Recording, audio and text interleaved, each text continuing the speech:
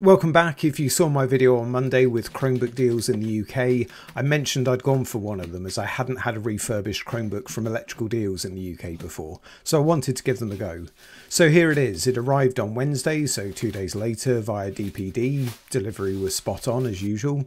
I paid just £100, that's about 127 US dollars for this as an excellent refurbished Chromebook. So let's unbox it and take a look. So at first I wondered why this first box wasn't branded in the usual way with the logo of the manufacturer on it, and then getting inside it's like a Russian doll. There's another 2 boxes. First, the elephant in the room, the Chromebook box. Yes, it is an Acer, but what else is in that original box? Okay, it's an Acer mouse and a battery to go with it. So it looks to me like this is ex-Argos stock, as they still have that bundle deal as an exclusive in the UK. Today it's currently £180 brand new with them, so helps confirm a decent saving of £80 here. The Chromebook itself is one of the deals I mentioned in Monday's video, so I'll link to that if you haven't already seen it.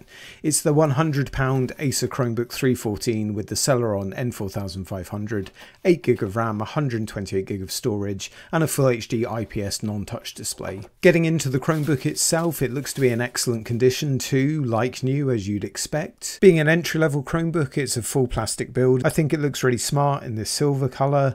There's no marks or scratches on it either, so it does look new. The hinge goes back 180 degrees, and I like in this generation they moved the speakers up to the keyboard deck. The keyboard also feels good to me. It's got that reassuring travel to the keys that you find on most of the Acer 3 series. One disappointment though, I could tell straight away, that trackpad, it's got that annoying looseness feel to it. I've seen this on new and refurbished Chromebooks and it's just bad luck.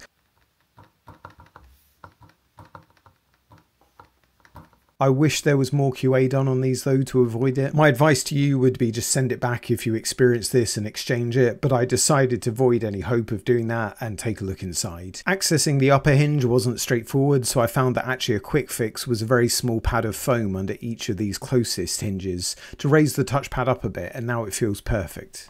I got it set up with my test user and of course did the mandatory battery cycle and health check, 1 cycle and 100% health, and I can see it was manufactured in July last year.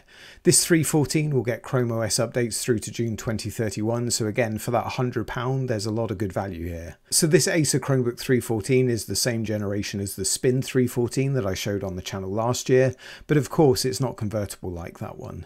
I'll link the review of that one in the description here. I've also reviewed the 314 generation before and after this one, so I'll add those links as well.